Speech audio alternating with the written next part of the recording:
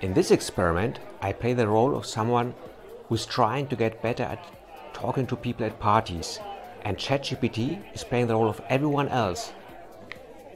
Greg, thanks so much for helping me out, man. I don't know anyone here at the party. Can you give me some tips about how to loosen up a bit?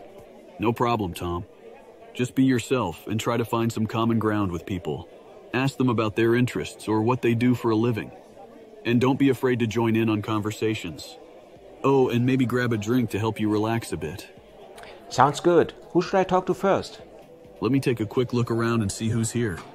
Then we can decide who to approach first.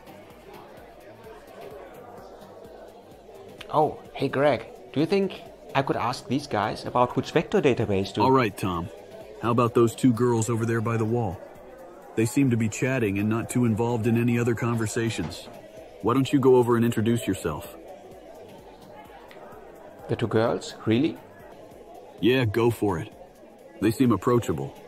And don't worry, I'll be nearby and can give you some feedback on how the conversation went afterwards.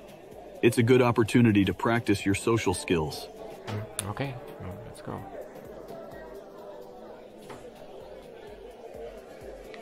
Hi there, I'm Tom.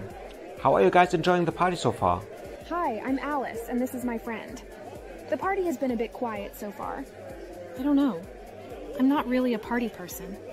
What about you, Tom? Are you having fun? Actually, I'm not that much of a party person either. Yeah, sometimes parties can be a bit overwhelming. But it's good to get out of the house and socialize every once in a while. Yeah, and it's nice to meet new people too. Have you met anyone interesting tonight, Tom?